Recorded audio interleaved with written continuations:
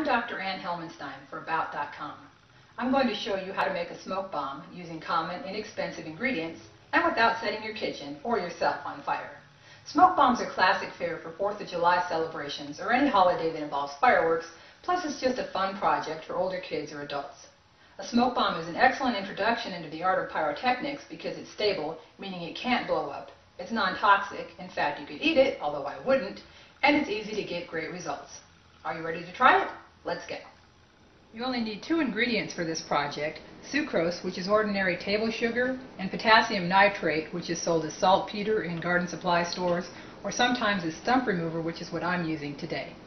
The ratio of the ingredients is 3 parts of potassium nitrate to 2 parts of sugar. This isn't one of those projects where you need really specific measurements, so as long as you're close, you should get great results.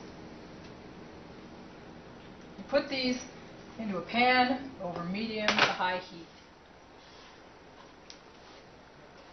As you continue to mix the ingredients, you'll start to see them melt together and brown. This is caramelizing the sugar, and the smoke bomb smells a little bit like candy. You could eat it, as I said before, but I wouldn't. Potassium nitrate is used as a preservative, but it's not generally recommended as your main ingredient in your cooking.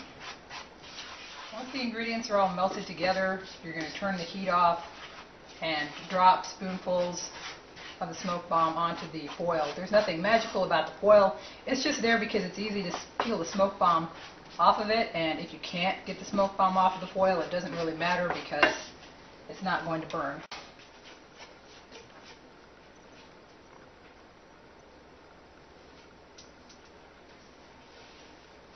Try to get as much as possible off of the pan. If you're using a non-stick pan, cleanup is a lot easier.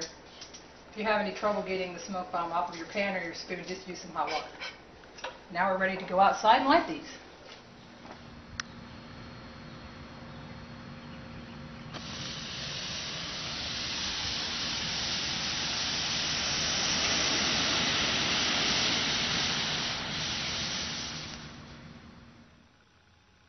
I hope you enjoyed the smoke bomb project.